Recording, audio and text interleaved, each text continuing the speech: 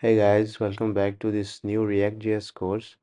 Today we will start a series on React, and in this series you will learn all about the basics of React.js. So if you are a beginner in React, then this is the course for you. We will learn the React in very modern way using all the new features. But first of all, let's see what React is.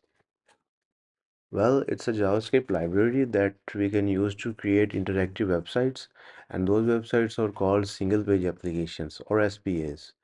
The single page application is where server only sends a single file to the browser, and then that file is responsible to run the complete website inside the browser.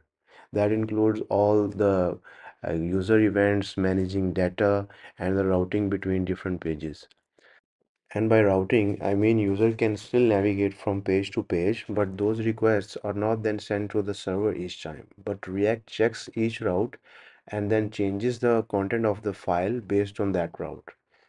I'm sure this can be confusing for some people, so let's understand this with the help of a diagram. So, in a traditional website, the browser sends a request to the server and then server sends back the page that was requested. But this process is repeated for each request, so users have to wait a lot for each request. But in React.js, server only sends a single file with JavaScript in the initial request, and then after that, React just changes the content of the file on each request, and this happens so fast that the users don't have to wait a lot for the results. And this results in a very smooth user experience. Okay, so in this series, we'll be creating this mini blogs application. And this is a very simple application where users can basically list their blogs. And if you click on a blog, you can see the blog details, users can delete, and from here, user can create new blogs. It's a pretty small and simple project, but making this, you will learn all the fundamentals of React from using state, React router, how and where to fetch data, how to use the React hooks like use state, use effect, and how you can create your own custom hooks.